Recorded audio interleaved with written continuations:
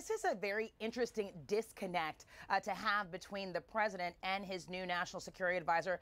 Let's play for you first what the president said at that speech to CPAC, that conservative gathering near Washington yesterday. So let me state this as clearly as I can. We are going to keep radical Islamic terrorists the hell out of our country.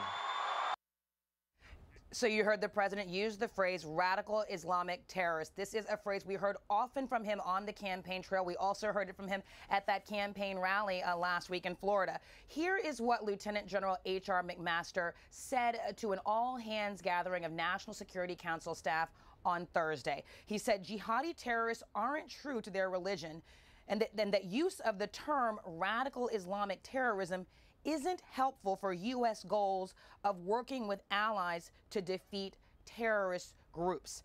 Among those allies, of course, would be other Muslim majority countries.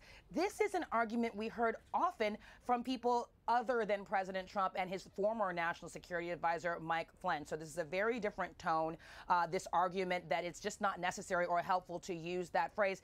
And I should tell you that this is not something that's new from Lieutenant General McMaster. He has been saying this for some time. In a speech in November, he talked about jihadists cynically using a perverted interpretation of religion to incite hatred and justify horrific cruelty against innocents. In May of last year, he also talked about groups like ISIS using what he called an irreligious ideology.